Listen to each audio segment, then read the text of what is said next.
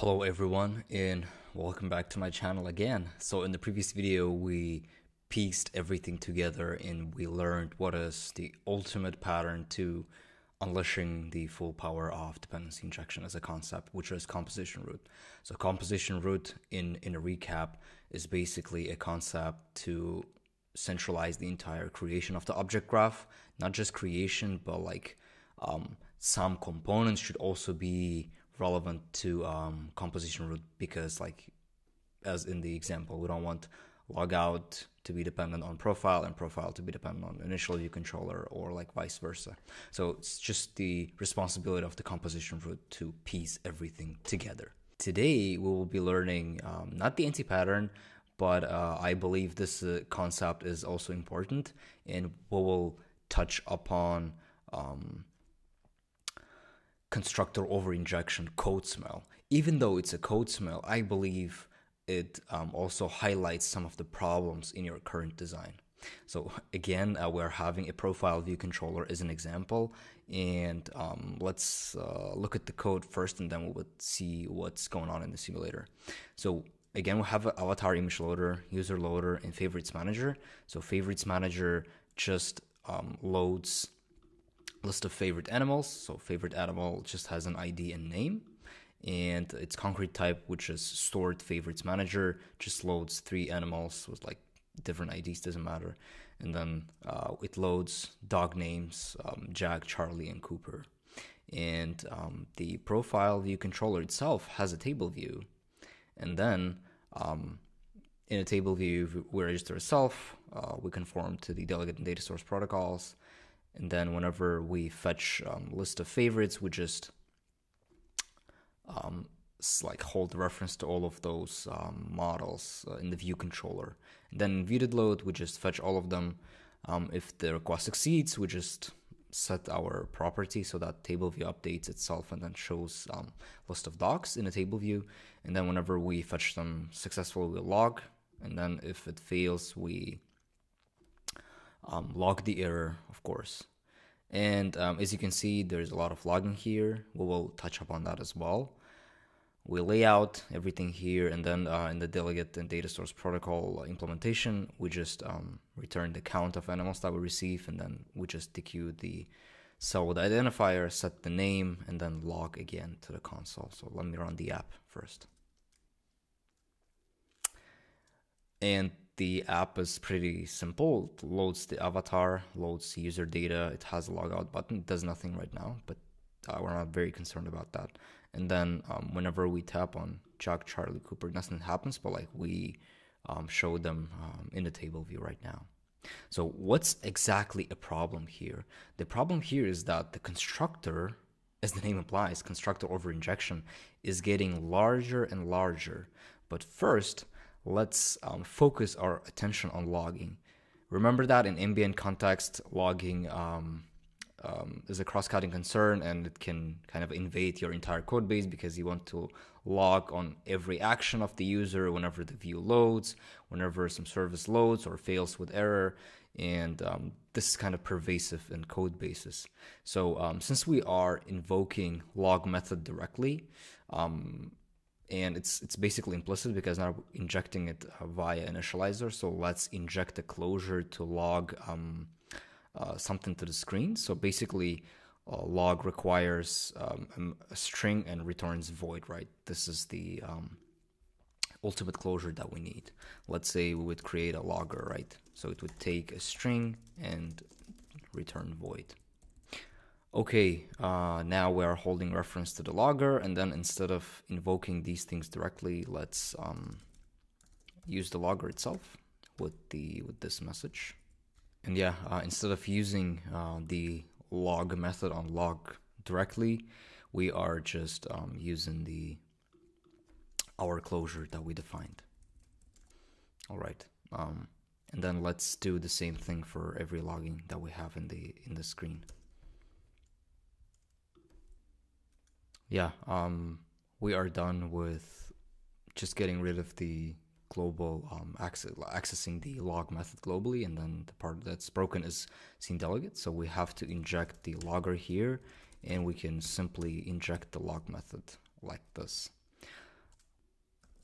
Awesome. Yeah, the app is building right now. If I run the app again, we can easily see that things are popping in the console, and this is it that we have right now. So looking at the constructor of the profile view controller, it's actually getting larger and larger as we add dependencies to it. So this is a clear sign that we are doing something wrong, and it's very obvious because this view controller is already 172 lines long, and this is very easy to become, like, it's very easy for us to make this a massive view controller that exists in the industry. And it is not just a problem of a massive like MVC, that stands for massive view controller, but it's like something else that's going on here. So first of all, let's see that the profile view controller needs avatar loader, user loader, and favorites manager, so that it could render something on the UI, right?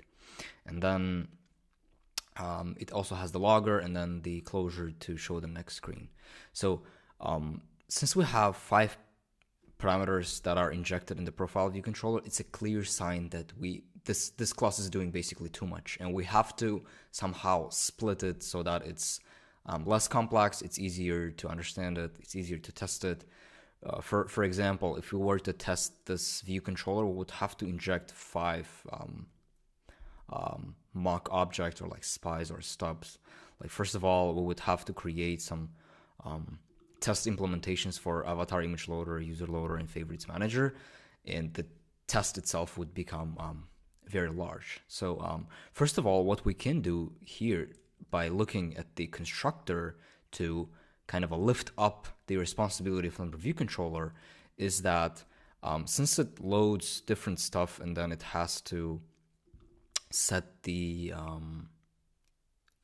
UI elements correctly, we better centralize all of the models into a single model. So first of all, load image on avatar loader basically loads the UI image, which is an optional one. And then the user that we load is actually user that has like two properties. And the favorite animal also has 2 properties. So what we should be doing is to create some sort of profile model which aggregates everything for us, like avatar image, which is UI image, and then the favorite animals, which is array of favorite animal, and then we also need user, which is user, right? The exact same struct. So we do not need each of the models separately, but like profile view controller just needs everything together, pieced together. So instead of using 3 different protocols, we better define a single protocol that would return us exact same model instead of returning 3 of them differently. So let's create a protocol, profile model service, let's say. So we have a profile model service and the method to fetch profile data, which has a completion block, escaping result, profile model, or error, because it can fail.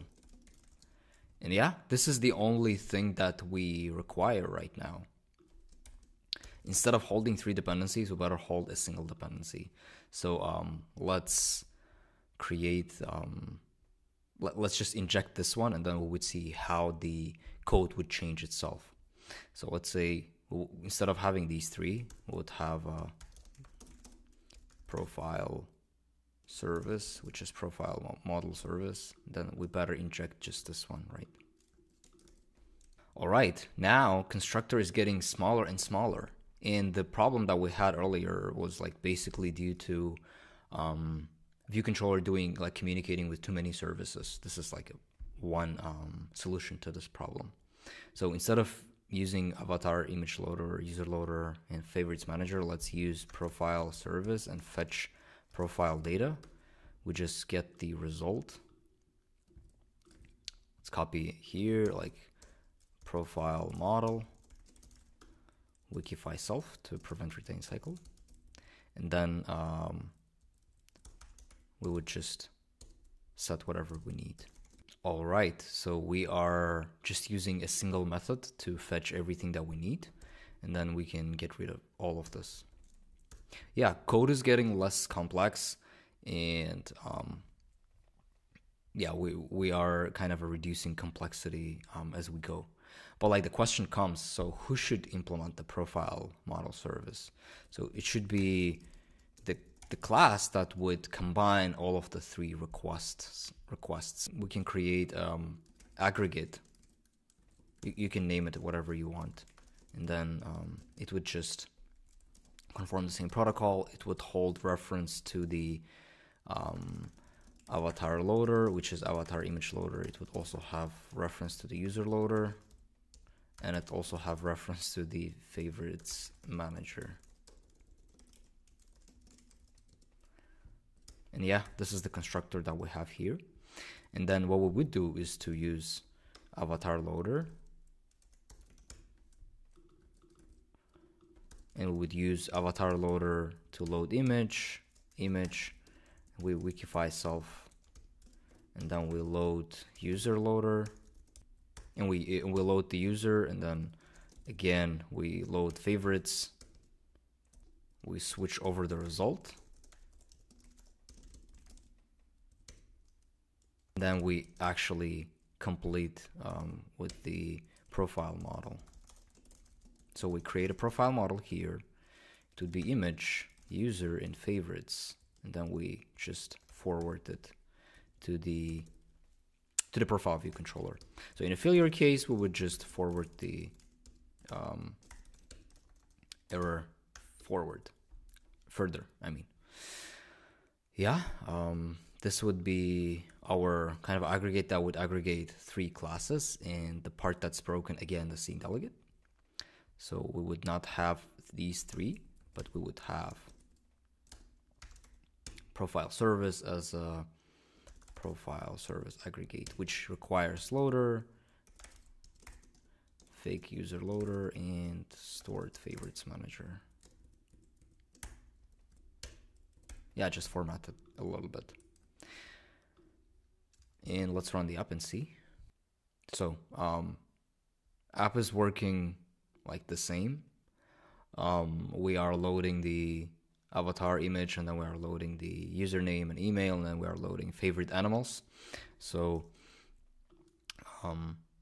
this is kind of a strategy on how to deal with constructor over-injection code smell. So it's a code smell, it's not an anti-pattern, because if you start lifting everything up, it would clearly show you that clearly show you whether your class is doing too much or not.